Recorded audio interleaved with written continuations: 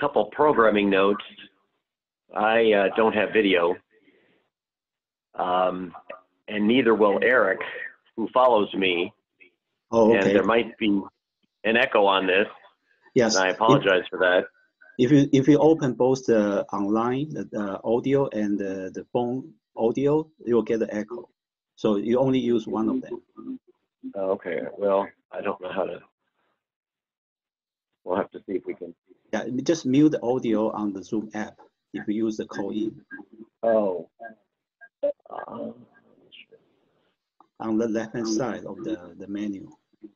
Oh. There's a mute, and the work listener. There's also a disconnect audio. Oh, audio settings. Oh, right.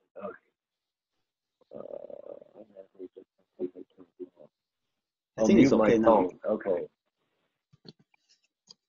Also, that help?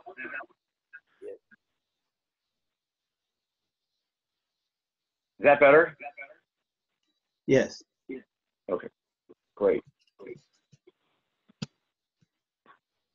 Welcome everyone. Happy, challenging Saturday.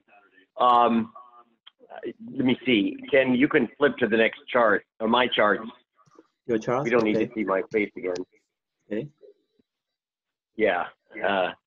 This is an expanded set of charts from last Saturday, and I'm honored to do this again. And as Sakar may have mentioned, we're always looking for other speakers to help with these town halls.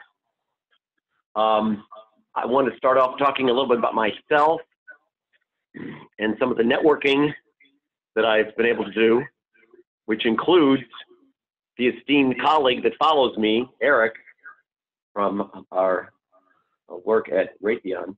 And then we're going to talk about a fair amount about resumes. We could easily go over an hour, and then some job leads, some interview techniques, STEM outreach activities, which some of you might be interested in while you're at home, and then my contact information. And I do have my slides numbered, as does Eric, so we can keep track of things. And one other programming note, if you want to send questions to on the chat room, Ken will interrupt me when those questions come in. Okay, next chart, Ken.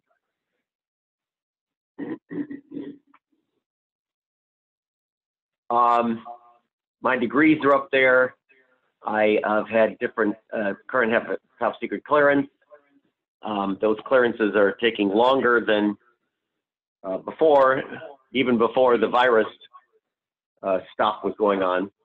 I mostly, as many other people are in AIAA, in the aerospace defense industry.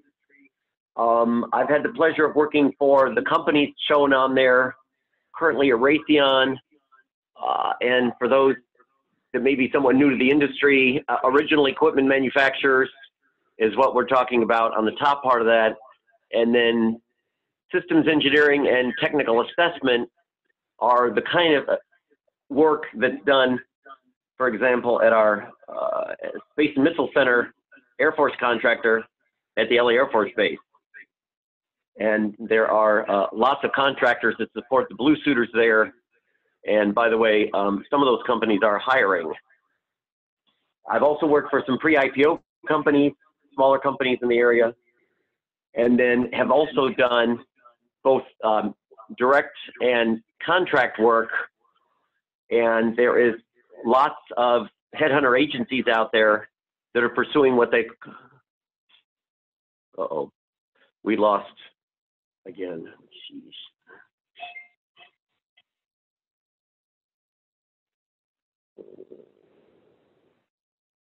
Are we back? But can you hear me, Ken? Yeah, yes, you're okay. always on. Sorry. No loss. So last time I lost audio when we lost the video, sorry. No, it's okay, no problem. Thank you. Lots of the agencies are doing what they call contract to hire, where they go to 3 to 6 months to help companies with surges, and then potentially you can go direct. There are 1099 versus W-2 ways of acquiring that are beyond this discussion, but that is something that people need to keep in mind. And then I've also had the pleasure of continuing education. There are many local vendors that are identified there that do seminars. A lot of those before the virus included lunch at their all local office. And with the right coordination, some of those same vendors could be doing some online seminars even in this forum, and they continue to do that during the week.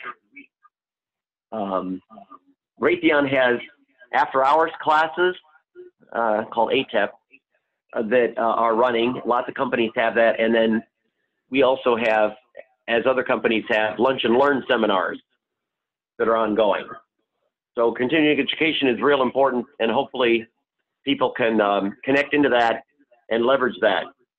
Next slide, Ken.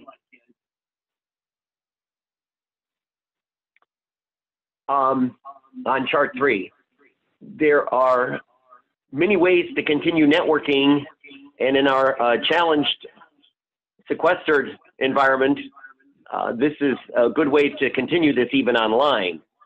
I'm obviously currently presenting to the AIAA. There is also equally active in COSI, which is a fancy acronym for the International Council of System Engineering, that has an LA chapter. I actually, as you see, have a double E background, so IEEE is also active. And in fact, all three of those have monthly board planning meetings that you are welcome to join. And of course, they've been all going online of late. There are other societies around. I'm going to plug the Planetary Society, which was formed by the Honorable late Carl Sagan. Their headquarters is now at a fancy bank building up in Pasadena, and it's through the networking at Planetary Society that I got my JPL speaker that's been speaking on the Curiosity rover at the Mars Rover Expo that I do that will be mentioned later. I also happen to be involved in a couple sports leagues, one of which is at Raytheon, because they have beautiful fields there. I do some church stuff that's mentioned on there. I've also been involved in some YP activities and STEM outreach stuff, which I will describe a little further later. Obviously, many of those aforementioned societies are very interested in getting and keeping younger members, partly as volunteers and also paid, because that helps their budget. Then I'm also involved in several organizations at Raytheon, through which I also met Eric, who's the follow-on speaker. They have TIGs to keep track of different technology areas. For example, Raytheon is very big in electro-optical technology and radar technology. And what those TIGs are for. They have ERGs that support other and the new employees coming on board, and then those lunch and learns from 4. And you can proceed to chart 4, sir.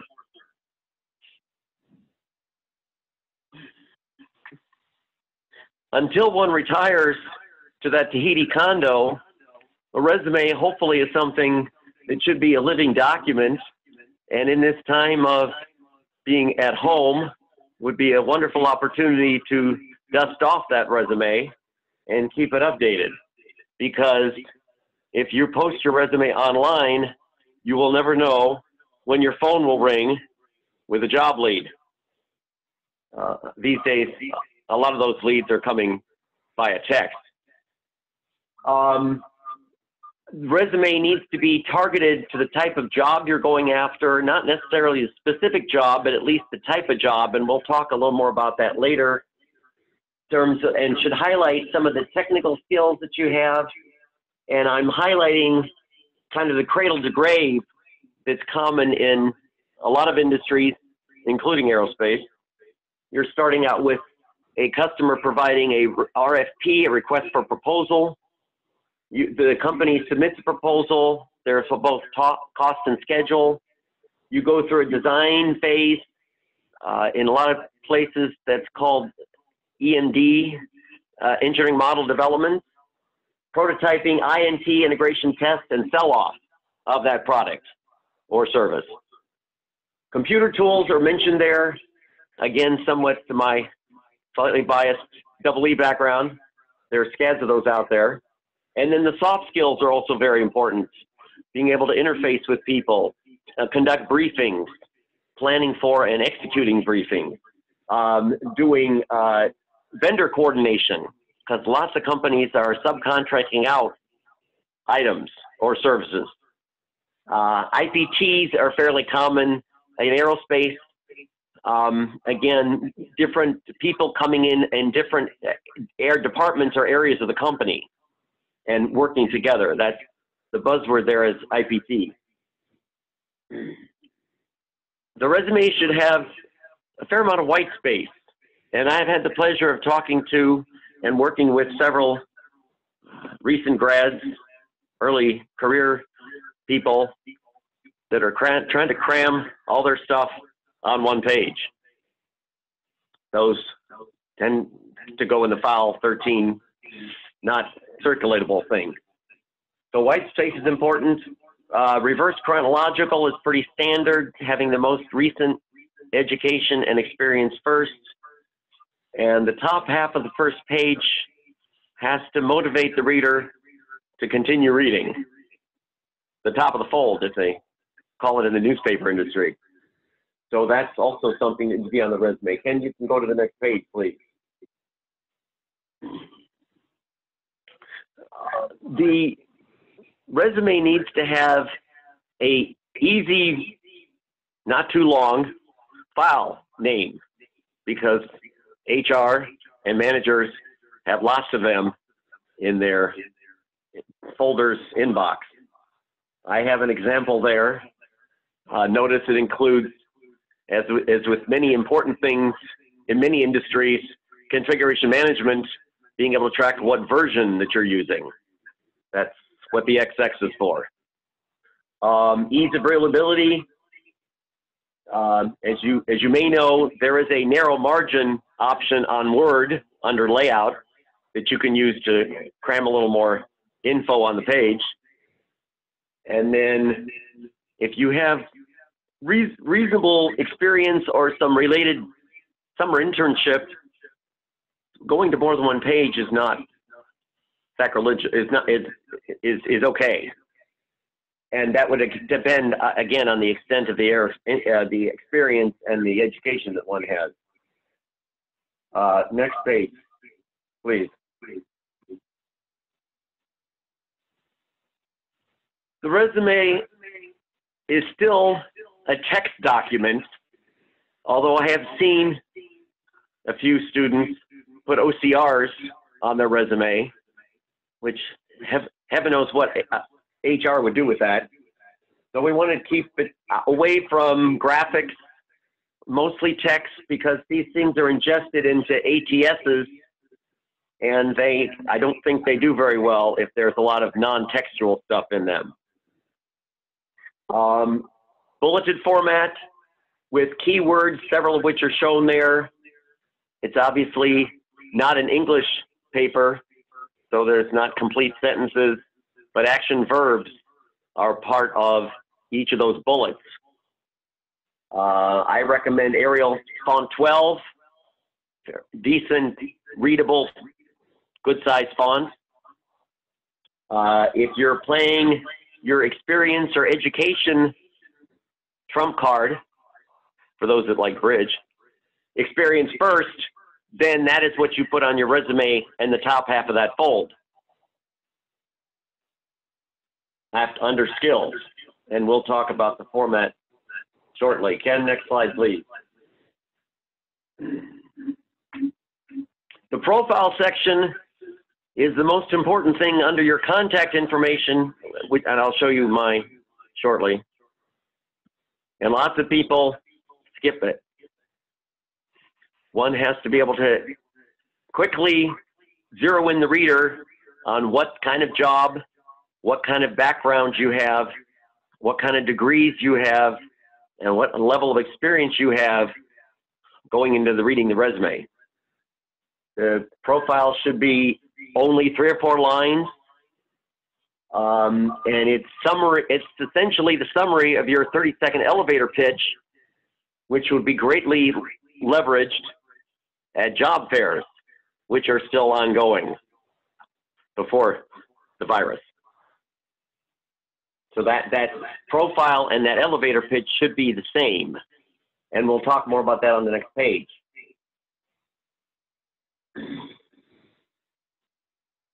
Next chart, Ken. Sorry. The profile section should capture right up front one of these 4 keywords. Nearly graduated, entry level, first job out of school essentially, first professional job, early career, or experience. Definitely setting the reader's tone as to how much of a veteran, shall we say, is coming into this. You want to highlight some keywords. I have several mentioned there. I would highly recommend, if you know of or have worked in anything that's embedded, everything these days is embedded. All this Internet of Things, smart devices, if you've had a chance to work at that, that's a good keyword to put in there, as long as you understand what it means. Cyber is obviously also huge these days. IT is information technology. No company would exist without their IT department, especially when we're working off-site. Latest formal degree should be mentioned in a profile. And then, as it mentioned at the bottom there, what industry experiences you have. Notice there are commercial aerospace companies out there that are doing commercial electronics as it might be ruggedized into a commercial aerospace application. Power industry, we are very fortunate in the City of Angels to have many industries somewhat locally. At the bottom there, FFRDCs are federally funded research and development corporations. One very well known in the area is Aerospace Corporation that support government customers such as the Space and Missile Center that I mentioned previously in El Segundo. Not too long ago, the medical industry would be biomedical would be a highly tantalizing field to go into because lots of people are getting older. In the last month or so, those people are more on the front line than they probably realize. Next chart, Ken.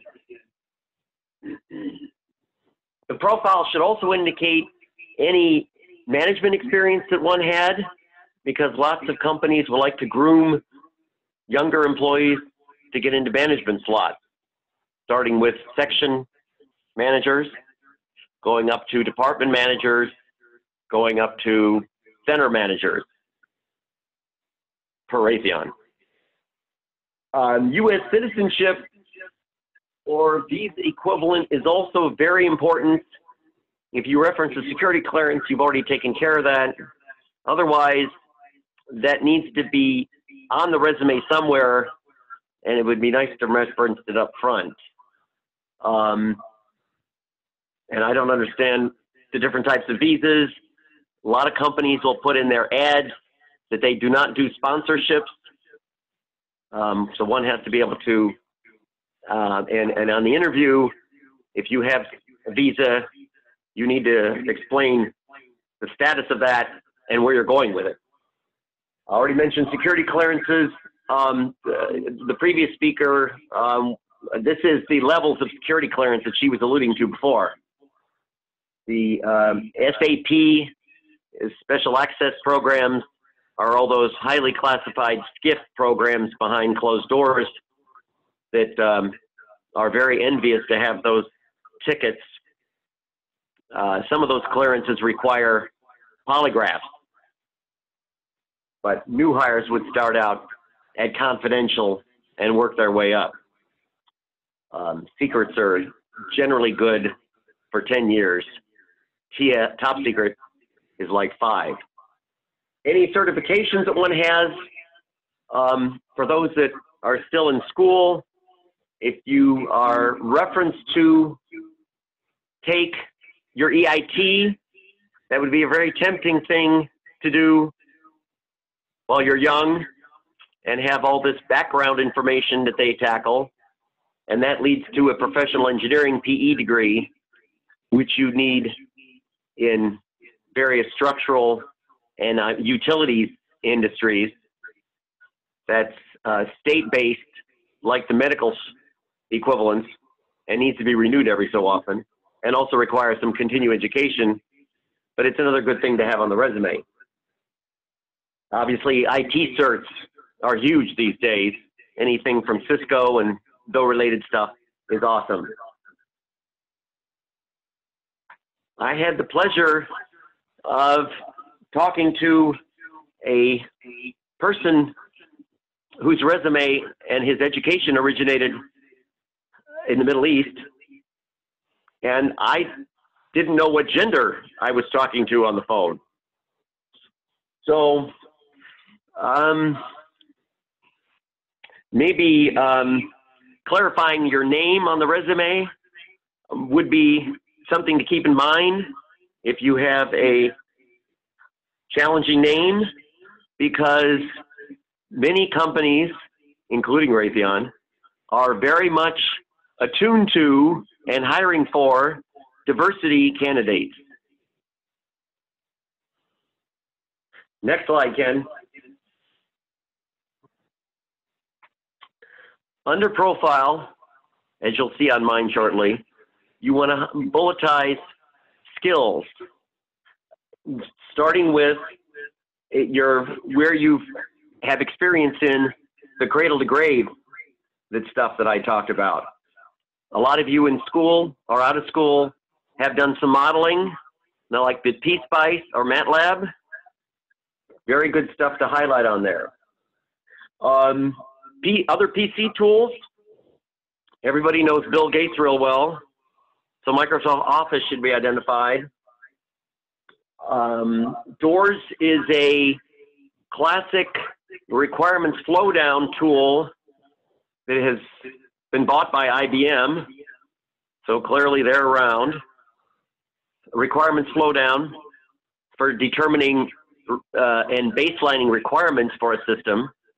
MATLAB is a very well-known tool that covers many different industries. LabVIEW is a test software automation tool that helps you baseline and run a whole slew of test equipment in the lab.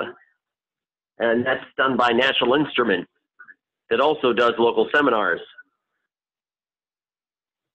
The rest of, there's lots of other mechanical tools out there. Being able to write and express oneself in documents that are shared with others, internally and externally, is very important. So any technical writing that one has done is good to note on the skill set.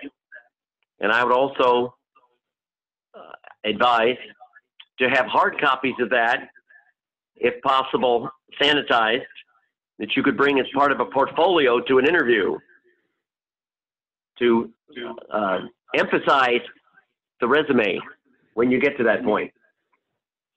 Again, lots of companies are doing subcontract, so working with vendors, RFQs, requests for quotes, requests for proposals, statement of works, SOW is a very key contractual document that tells a contractor the scope, the cost, and the schedule of the work that's being proposed as part of an RFP or a proposal. CDRLs are contract data requirements list. That is a French way of saying documents that the subcontractor is expected to deliver to the prime during the course of the contract.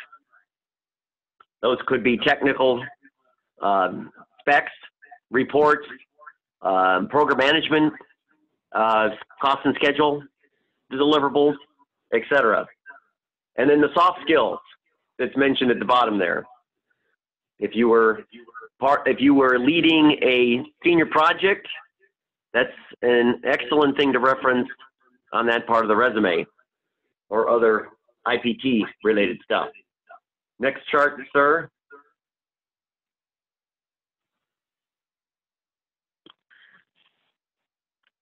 If employment is your top benefit you're bringing to the company, that should be under skills. For each employer, full name and location, whether it was direct or contract, that particularly applies if the employment was not very long. If it was a former employer, it would be a good idea to indicate a little something as to why the separation occurred. Voluntary is certainly okay. Layoff is certainly okay. Again, some of us have somewhat nomad-looking resumes, and that's a good way to help document that. Titles are important, not necessarily what the company said, but what you're doing for the company. And if you've been at the company a while, hopefully showing a progression of title during that time.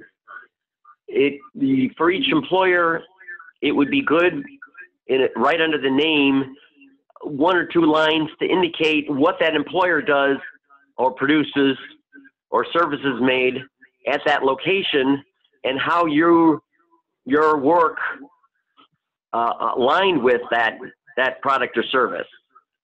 Because there's lots of companies out there and not everybody knows all that. And then obviously how your role related to the project you're on to what the company makes. Next chart, Ken. And most importantly, what you've done with that title for that employer. Action verbs, as shown there, are important. Try to use a variety of them and target what you were doing. Generated analysis, networked with vendors, baseline some requirements, for example, obtained an RFQ from a vendor, all good things to summarize and have handy if you have handout. In addition to what you did, if that could be quantified, and for those of us that are not business, it's a little tough sometimes to quantify things, but I have some examples there. Analyzing parameters for a MATLAB routine, obtain quotes, track a certain number of requirements or specs. Numbers are a good thing to have. That seems to be in vogue these days. Again, showing me progressively higher titles if you've been with the company a while. And going past employers, the general guideline is 10 years, unless you've done different types of work that might apply to the same employer that you're applying to, in which case you might want to go back further. Next slide. Dan, if we have any questions, please interrupt me. Degrees need to be listed formally and spelled out, reverse chronological. I would only think your last 2 would be important because, as I showed you, the progression of degrees requires predecessors, so you don't need to go back too far. Institution and location per degree. If your GPA was good and or you're a recent grad, you could note that. For those of us that are around a while, you can obviously skip that. For each degree, certainly note what your degree specialty was. I have several identified there. not an extensive list. But more importantly, you also want to show some of your senior level electives and labs, some of which you chose, some of which enhance your degree, others of which expand your degree. And you want to list those, and I'll have some examples of that later. Relevant technologies and tools and test equipment.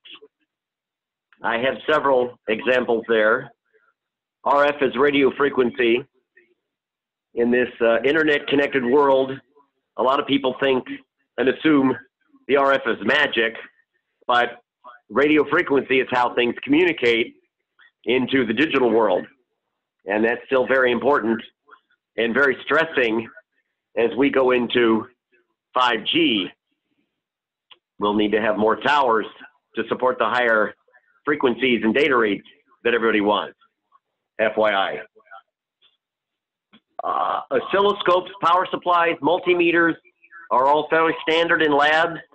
Again, double E focused. Breadboarding stuff, simulating stuff is all ways of leveraging technology to see if it's ready enough to go be built and flying. Outside activities in college or after college, dynamite stuff. AIAA, for example, has very active chapter connections locally at Cal State Long Beach, and I've presented there. They have speakers coming and talk. They are very active president, vice president, secretaries. Excellent things to include on your resume, network with, and expand your horizon. Some of those chapter presidents at the colleges show up at our AIAA board meetings, FYI. Excellent way to network into the industry that you're interested in getting into. Right, question. Next chart, Ken. Is it questions? Yes, sir. A couple questions here. For me, I've been, advising some folks who are in the mechanical engineering world that are trying to re-enter the aerospace industry. And among the skills, I've been trying to suggest to them that even though they're mechanical engineering, that they consider getting engineering skills, so C++ and so forth. Some of them may be hesitant because they think that, oh, I'm a mechanical, what do I want to do with that? Do you have any thoughts on that, on expanding beyond your core competency to adjacent engineering such as software development and so forth, as bolster your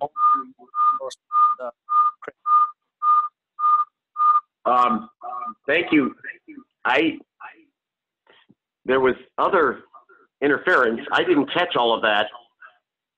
Could you put that summarized in the chat box that Ken could Well, I handle? can say real quick, would it help for mechanical and aerospace engineers to learn software development skills such as C and C++, even though they're not programmers, just to help them be more marketable and more useful as mechanical engineers? Things are Heavens, yes. Yes, sir. Software languages permeate lots of industries, yes. C, C++, Python, Java are all, and Eric will probably expand on that a little bit later. Yes, that's all good things to have. Software This is Eric. runs the world. Oh, Eric, go ahead. Yeah, so my background's in chip design, and you have to know how to write software just because you get gigabytes of results that you need to parse through and figure out what's really going on and generate graphs. You have to be able to know how to write really big scripts to run all of your jobs together to collect all your data. So it used to be, typing was something that everybody needed, and now having some understanding of programming is something that everybody needs. Thanks, Eric. Yeah. So contact information you want to follow up later, I appreciate that. But yes, software runs the world. It makes all these chips smart, which makes all this embedded stuff happen, including your phone and your car. So yes, software is definitely something to, and a lot of the modeling that I mentioned in some of those tools is all software based. And this is not just for double E. This is for aero and mechanical guys as well. Right. Yeah. So I understand. Oh, yeah. And again, there's a lot of synergy between all these. The mechanical cars are getting smarter because of what's inside the cars. I understand. Next chart, Ken.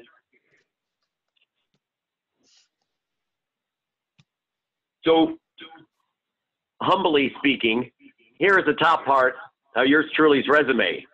And I do not mean to brag, but I want to give you an idea of the white space. Notice early on how it's pleasing to the eye. Notice it has the sections that we talked about, but I want to start at the top. Notice the name and the short name. For those that have longer names or stuff that may be difficult to pronounce, highly encourage adopting or using a surname when you get on an interview or on the phone, because lots of companies start with a phone screen or a Skype. You don't want the potential manager to be stumbling over a long name or a mispronounced name. An example there. Address is not needed. Current home location, city is perfectly fine. The two most important things underneath that are a reliable phone number and an email address. If they're interested in talking, either HR or a hiring manager, they will call. It is most important to have a clear voicemail that indicates to the caller either a phone number or a name of the person they're calling to verify they called the right place. So having background music on that phone is not a good idea. Obviously, an email address that's not horribly long. Again, if you're using your name and that's rather long, you might consider shortening that, because somebody has to type that in at one point, and we don't want any misspellings if possible. Hotmail is one of the older services out there, but a lot of people still use them. So notice the contact information is also each on a single line, because the ATS, when they ingest this, some people try and save space by doubling up on that stuff at the top of the resume. That is not a good idea. Notice that it's all most important stuff at the top. If, for those of you that are so inclined, want to include your LinkedIn link URL under that header information, that's certainly okay. Then the profile, notice using the keywords that I spent time talking about before, highlighting the advanced degree or the latest degree, the highest clearance, some of the industries that I've been involved in, payload avionics. Avionics, by the way, is aviation electronics, which is how all the planes fly, and very soon how cars are going to get smarter, if they're not already.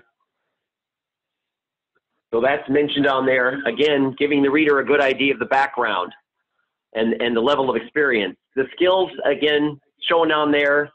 Notice I've had the pleasure, since I've been around a while, cradle to grave. Notice that's mentioned on there. I will add the certification is very important in industries like aerospace, where you're certifying an airplane to fly for the FAA. There are lots of certification hurdles that are required. Similar, I'm assuming, in other industries, for example, utilities, when they turn on or return on a power plant. There's lots of certification and government activities and audits associated with that. Fred, there's an unanswered question in the Q&A window. I don't know if you saw that. Someone else asked a question. No, can you, sorry. I could read the question. It says, what are the restrictions for dual citizens entering aerospace and defense? Should dual citizenship be listed in one's resume?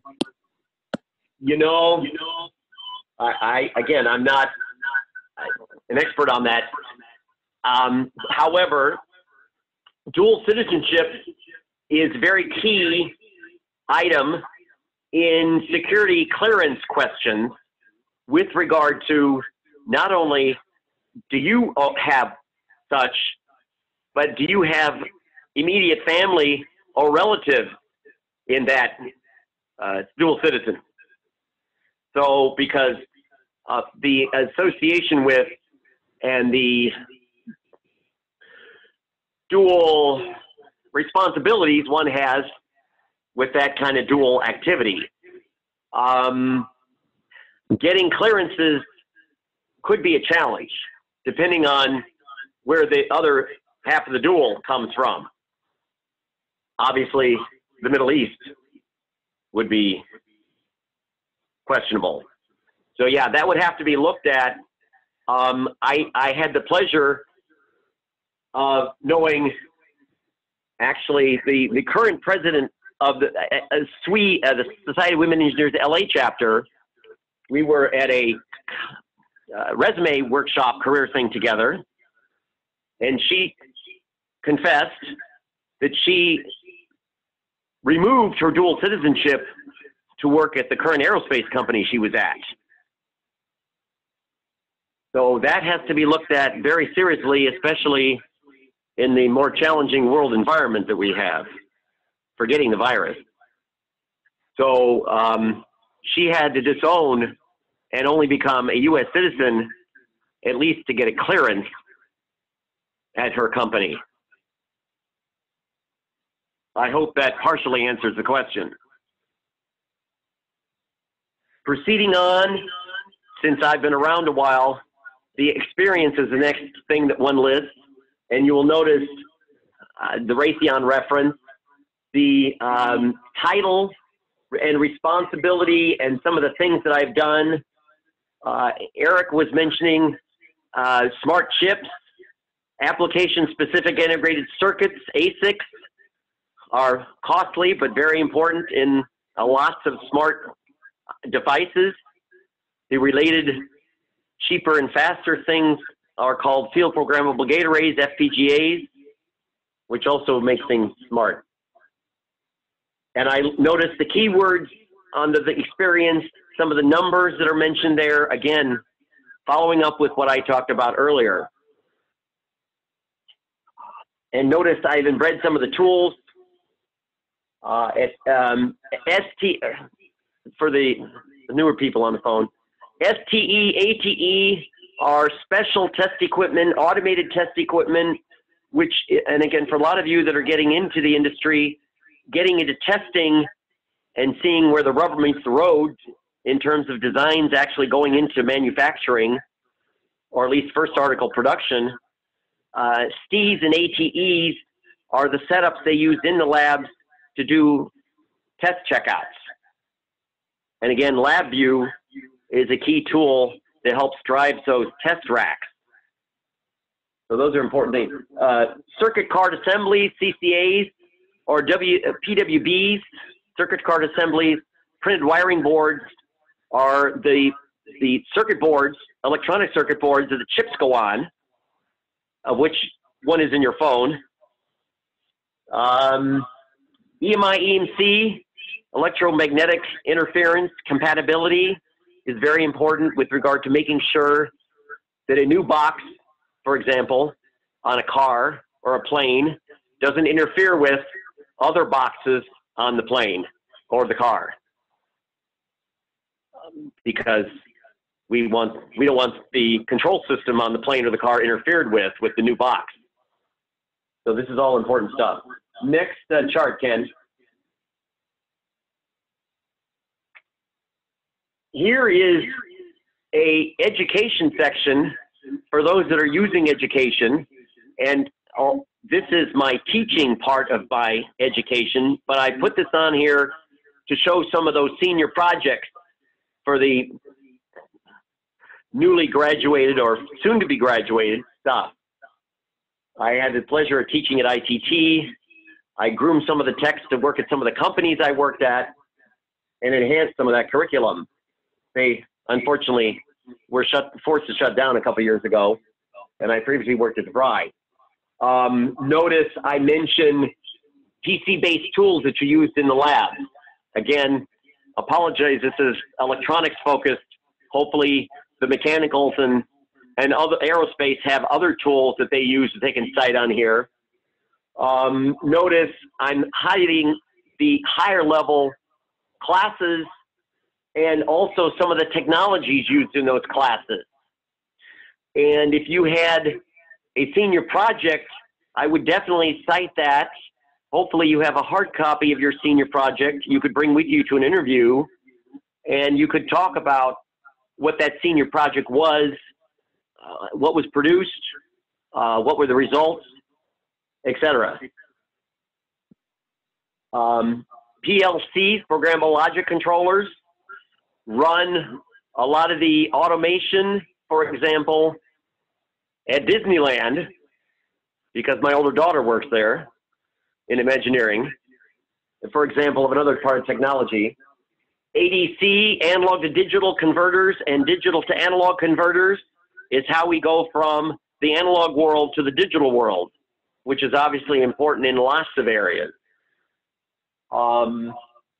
RAM and ROM should be pretty straightforward.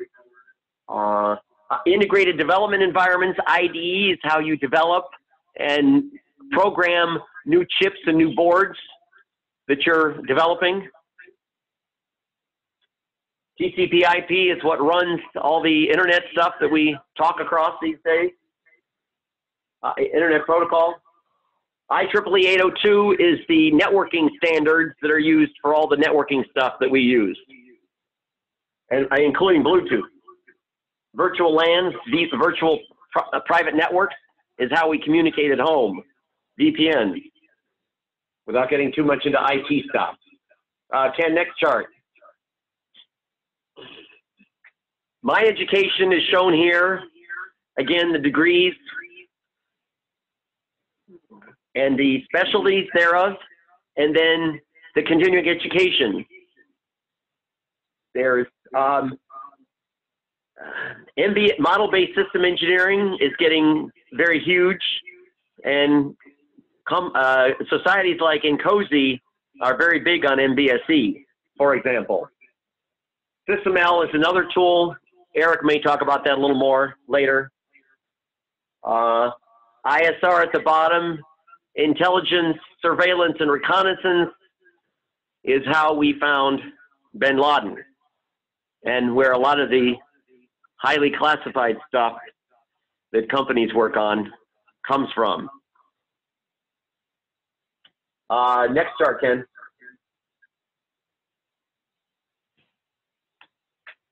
The bottom of the resume is where you can put, and again, if it goes over one page, it's fine, some other emphasis of things that you talked about earlier, recapping in separate categories, starting with, and very important somewhere, if your future job might rely on it, hands-on activities. This doesn't just have to be hardware, it could also be software. I've mentioned several things up there. Bit array testers is a very key item in checking out digital technologies. ATE and STE I mentioned before. Spectrum analyzers analyze things in the frequency domain, where digital sampling oscilloscopes, DSOs, are looking at things in the time domain. Very important. Analysis tools. I've taken a little liberty under publications. For those of you that have PhDs or masters with thesis, definitely target those publications and repeat them here, along with other documents that you can lay claim to, have authored, and maybe have samples of at the interview. ICDs are interface control documents that are very important with regard to how you describe and baseline interfaces between existing and new boxes that you may be putting in a plane or an aircraft or a home office. Notice there's unit specs, subsystem specs, payload specs, different levels of integration mentioned there. There can be technical publications, business publications, all mentioned there. Affiliations are fairly obvious with regard to some of the societies. I've mentioned several. ASME for the mechanical is very important. They have come to my Mars rover in the past. ASCE for the civil engineers. There is a structural organization out around, very important with regard to our shaking in Los Angeles.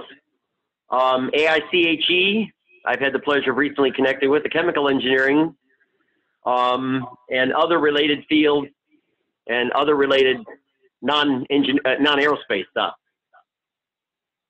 Volunteer work is certainly very important. I'm going to expand on some of my stuff here shortly. Everybody hopefully here knows what STEM is. As you see, I've had the pleasure of liaisoning between many societies, which is a key part of this expo, and then doing some other sports stuff on the side. Again, at the bottom, before you leave the resume, any hobbies that are related to your field, electronics, Radio Shack, Heath kits, which are unfortunately mostly in the Smithsonian. Other hobbies that you do that are related to your career. When you have lunch with your potential manager during an on-site interview, that manager is going to pick on some of those things you put at the bottom of the resume with regard to hobbies. Photography, sports, church, etc. Somewhere on this resume, you need to indicate, again, the citizenship. That could be at the bottom under miscellaneous, along with maybe a diversity comment if needed. Notice the higher level poly is mentioned on there from the past for the SAP stuff. Next chart, Ken. Fred, a quick question for you, if I may, whenever you're ready. Sure, sorry. Regarding the professional level or company-sponsored education, this is a specific question, but just to kind of highlight this as an example. Before I joined Raytheon years ago, they had the Simpson book, which was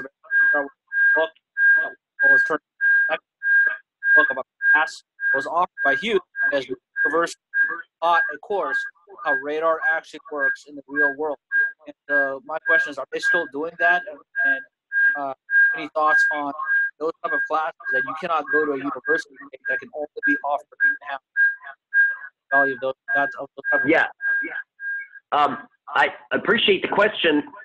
However, the echoing and the interference, could we summarize the key words of that question? Yes, Stimson book. Are you familiar with it? That's the fundamentals of radar, airborne radar book that Hughes into a book. Example of a class that Hughes created because no university taught it. Any thoughts on such value of such type of courses? I would definitely list those under continuing education. What else was being asked about that? Are they still doing that class at Raytheon? Oh, Eric and I haven't been there long enough to determine that, but we certainly have a lot of Hughes legacy stuff around. And I can assure you the big companies have equivalent, yes. And they're taught by experts in the field. Jeff Puchel, who is a veteran AIAA guy, is a remote sensing expert who's talked here before. And he taught a class. I was one of his favorite students. Yes, that stuff is still around, yes. The PowerPoints are still around. Whether the book is, I don't know. Yeah, do we have any other questions on the resume? Was there a follow-up? Okay. Well, I just said the book is still around. It's on Amazon. Oh, okay. Yeah, sure.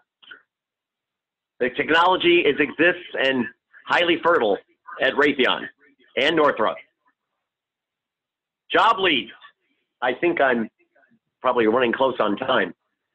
There are many job boards out there listed. When you update your resume and or have me look at it, you want to post it on some of these job boards, because that's how the agencies and even at companies, the talent acquisition department is fishing online to find you. The resume is how they're going to find you. So making sure that you're listed on there. Job aggregators is a easier way for current recs to find you, because you can set up a job agent with certain titles and location preferences and have them send to you. Indeed is one of the better ones, and you could spend easily half a day responding to Indeed emails with these job agents on them. And they will pull the current recs from companies and put them in capture a little inbox that you can go through and apply directly to the company on their website. And therefore, it would behoove you to have an updated resume on Indeed to apply to those companies. Obviously, LinkedIn is huge with regard to networking. If you're looking at a particular company and want to get inside, LinkedIn is certainly a way to do that. You may have to pay a membership fee for that, but certainly also posting a resume on there is also of great interest. Next chart, Ken. I'm only doing partial justice on an interview, but since we're on a career roll here, and for the honorable younger people on the phone, checking out the company that you're going to be interviewing for is certainly important, and what they make and how your great educational experience ties into that. Reviewing the actual requisition, and obviously even on a Skype, dress shirt and tie and a nice blouse for the ladies is still standard even on a video interview. You don't have to have shine shoes, but you have to have, like the resume, the top half has to look nice. Checking the video connections, if you're doing a video chat, and lots of companies are going to video chat, is obviously very important. And hopefully the HR person that's pre-coordinating the interview will help you double check your IT before the main event. I mentioned several times a portfolio that you're developing. Having samples of that at an interview, or maybe flashing them up in front of your camera, would be nice. Making sure that there is time for, and you have prepared questions to the interviewer, or a lot of times it's a panel, questions that indicates your interest in the company and the job. The length of the contract that they currently have. Lots of companies are under contract to a government agency, a state agency, etc., and that contract doesn't last forever. Whether that company is what they call prime or a subcontractor is also very important in terms of how far up your job is in the food chain. The prime aerospace companies are currently Lockheed, Raytheon, Northrop, and Boeing. There used to be a lot more, and they've consolidated. Those are what we call the big boys. A lot of companies are sub to the big boys, and lots of companies in the City of Angels are sub to some of those big boys. There are prime contractors at the LA Air Force Base working on the technical services, and they have subs. For example, companies that just do Microsoft project schedule stuff. They have special subcontractors that just do the schedules for the LA Air Force Base. By the way, sidebar, the LA Air Force Base is in our backyard, and they oversee the Air Force space acquisition for the Global Positioning System, GPS, which came out of the World War II.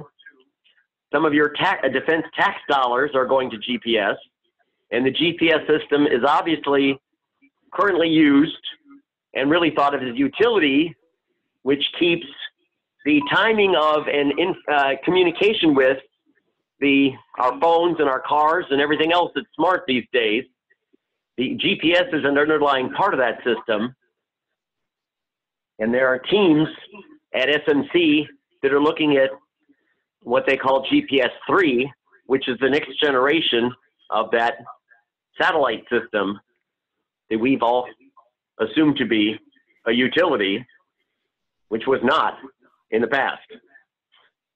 SMC also does the Air Force weather and communications and lots of other things that our warfighters need to keep the bad boys at bay. Sorry for the sidebar. The type of tasks you'll be doing at the interview would be certainly of interesting. Potentially travel, which is a lot less than it used to be. Business cards, it would be still a good idea to try and get business cards from your interviewers, because as you'll see at the bottom, hopefully it's still good etiquette to do a thank you note to those people that you met. Make sure before the final handshake, we will do handshakes again, hopefully soon, that it reemphasize that you want the job, and you will also ask them what is the next step in the hiring process. You could also ask them where they are in the hiring process.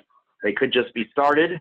You could be the first one interviewed, the last one interviewed, and how long that process will take. Obviously, college grads and internships are targeted for certain spring windows. Fred, a quick and then comment. The thank you note. A question. Actually, just a comment about the dress code. Even though shining your shoes is not required, my observation has been is if your interviewer is prior military service and you have your shoes shined, that will not go unnoticed by them because they look at it as attention to detail. So even though it's not required, that's something that could actually enhance it if you are being interviewed by a prior military guy. Thank you. I was referring to the video stuff, not the in real time. No, that is true. Thank you. Next page. I'm almost done. Fred, there are two questions in the Q&A bar. Ken, you want to fire a few of those? Okay, one is what's the rule of thumb when using abbreviations in resume? Should the full form be there as well? Sorry. Thank you, Ken. Acronyms for the ones that I mentioned are fairly standard, as I'm biased, in the aerospace industry. If it is not a common industry acronym, that is a very good point. You need to spell it out the first time on the resume, just like in any document. If it is unique to something that you may have done in college that's not necessarily industry vernacular, I would spell it out. When in doubt, spell it out. But a lot of the acronyms I used are fairly common and indicate that you know some of that vernacular. Obviously, that gets you a leg up during the interview. When in doubt, you could ask your society or me if it's aerospace related. Another question, Ken? Yes, under pandemic situation, all interviews are being conducted online now. Please advise how to do a good online interview. And the pitfall of no interpersonal interaction could be a problem to know whom I'm going to work with. Not to mention is the new job related to relocation. It will be hard to check out the location. Well, okay, thank you. In terms of a virtual interview, yes. Using some hand gestures, showing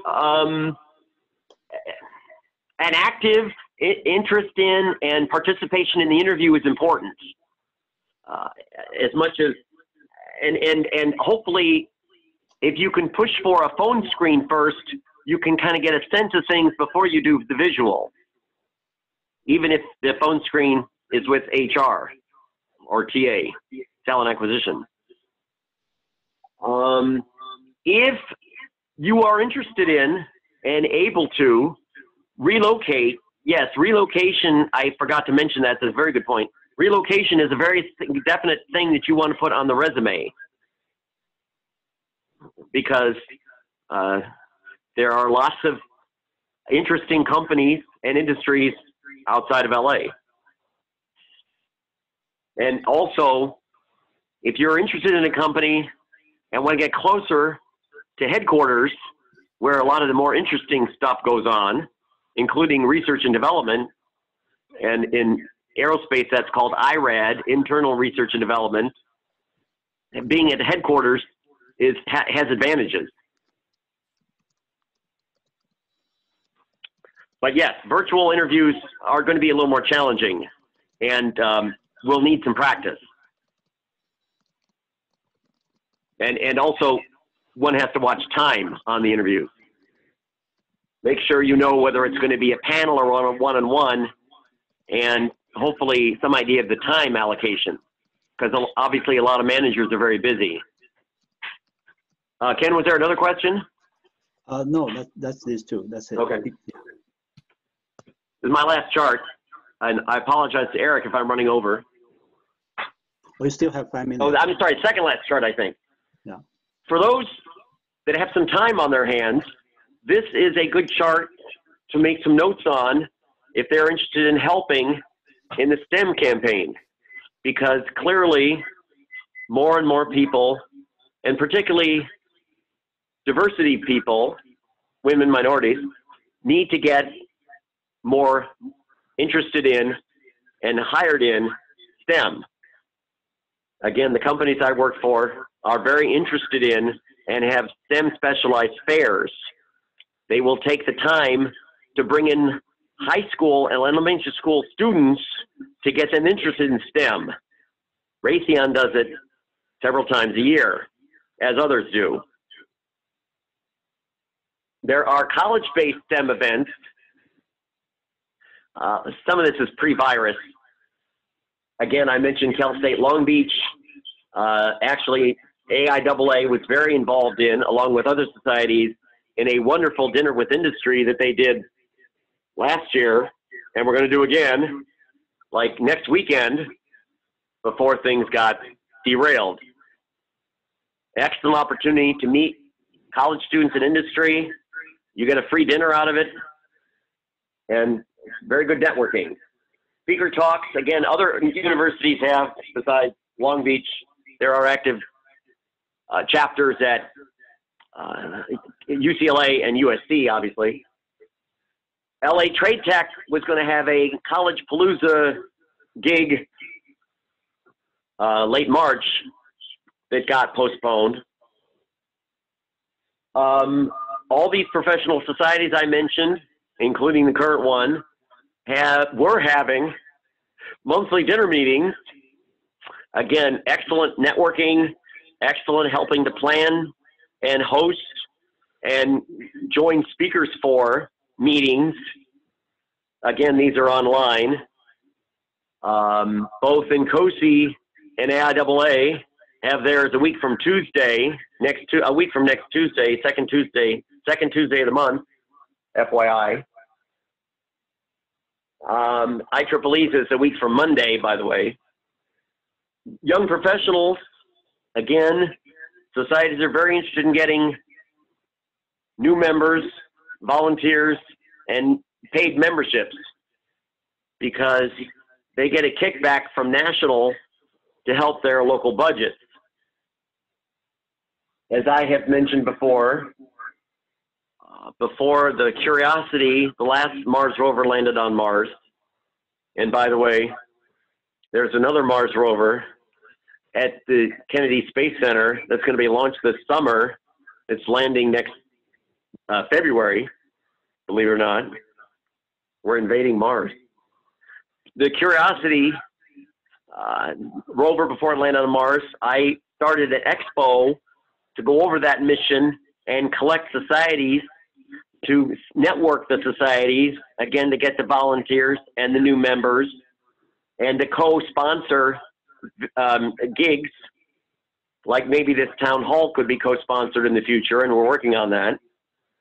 And the 9th annual was actually penciled in at the Honorable Northrop Grumman S Cafe, and the date on there is still reserved, but questionable whether it will actually be held.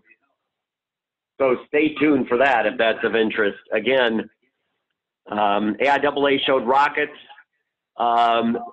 There is a British IET society that's brought a Van de Graaff generator, for those that remember their older high school physics classes, generating static electricity, classic stuff, and many other things.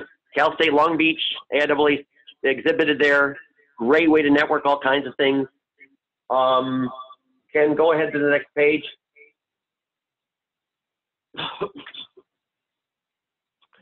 Through Raytheon, but other companies also, are reaching out to local academic institutions of future higher learning for colleges.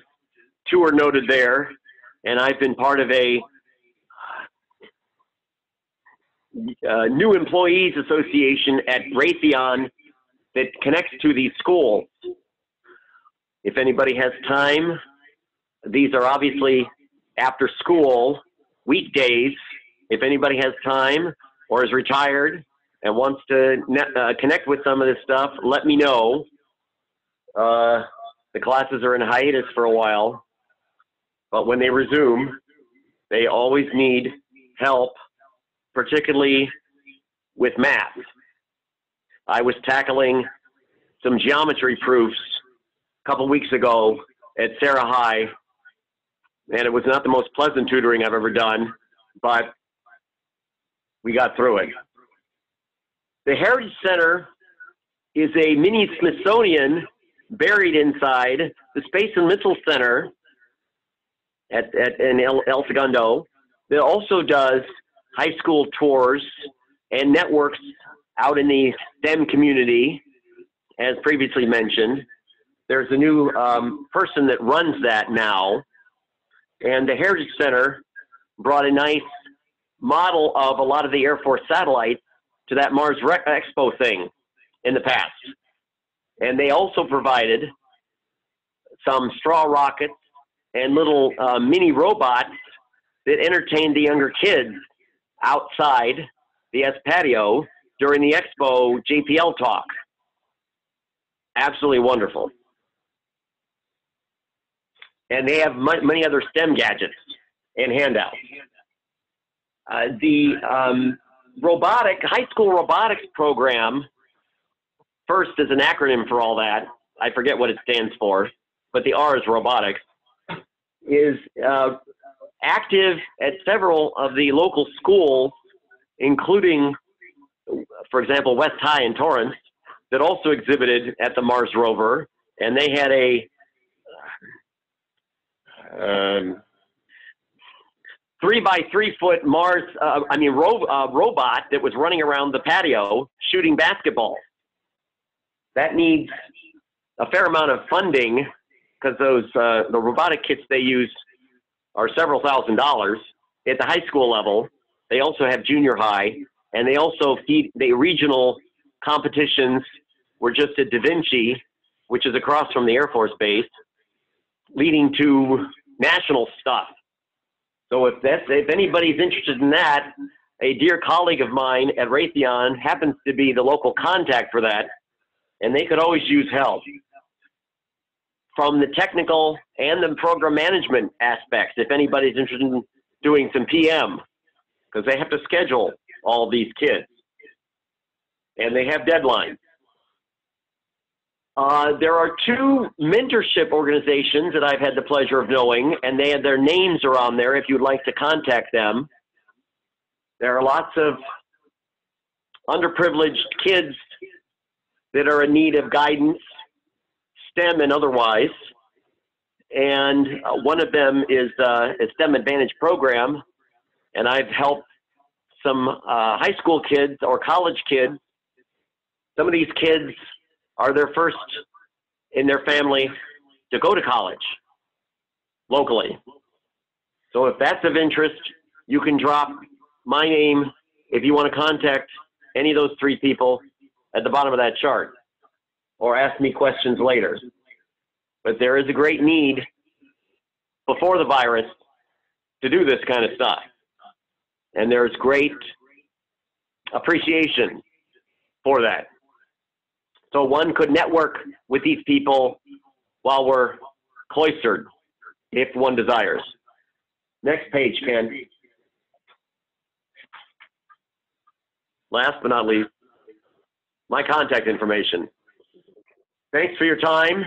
Does anybody have any closing questions before I have the pleasure of introducing Eric?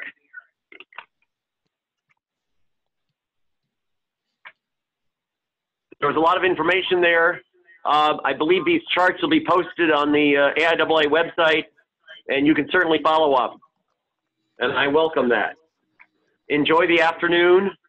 And through my Raytheon networking, I have the pleasure of getting to know Eric, who kindly volunteered to follow up. Eric, take over. Wait a second, Fred, there's a question. How important is Verilog from an EE perspective? Oh, okay. Hi, this is Eric. I'm probably better to answer that just because I live Verilog. So in the end, after a while, you just went in with multiple programming languages, you know, kind of whether you're doing C# or C++ or Java. Once you've done a couple of them, you learn how to do good programming practice or you don't. And Verilog versus VHDL, same kind of situation. Either you practice good engineering practices or you don't. Mil-Aero is generally more VHDL. The commercial world's more Verilog. But that's just, you know, general statements. Is there any further question on that? Sir, follow up on that? Sir, I know what a Verilog VHDL is, but for those who don't know, you might want to explain what that means. Okay. So Verilog and VHDL are, VHDL will be is a strongly typed hardware design language. So think C# or Java or Ada. And Verilog is a loosely typed programming language for hardware. Think C++ or C. So those are the kind of the two different, I guess, for people who don't know them, that's kind of about the simplest way of putting it. Those are hardware description languages, right, for specifying electronics, but using a programmatic way of designing and laying out electronics, but the connections, but using it through a programming language? Well, it's not layout, it's just the programming. That's why I said it's just describing the functionality, the same as when you write Java, C++, C#, whatever, you know, you're describing the function.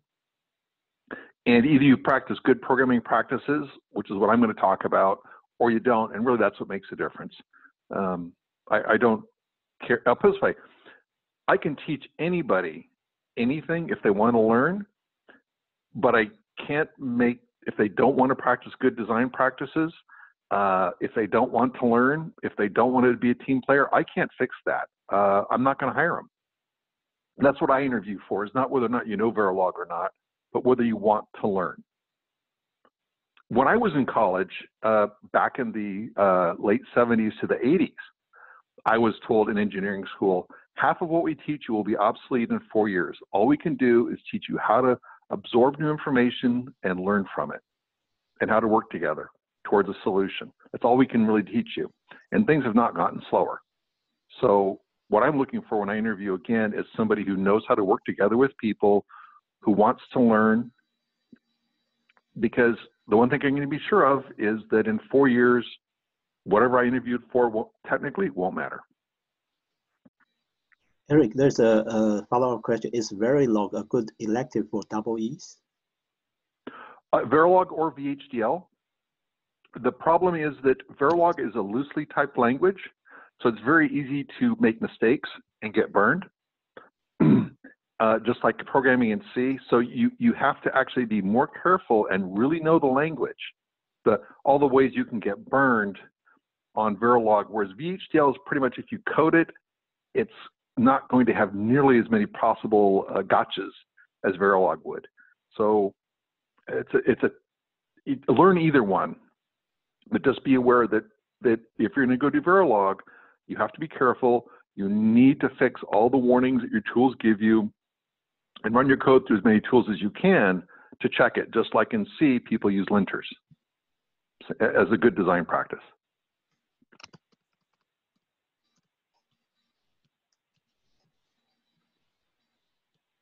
Great. I think that, anything else? I think that's it. I think you can start your presentation. Oh, Fred, do you want to introduce? Fred, I think he's offline. Okay.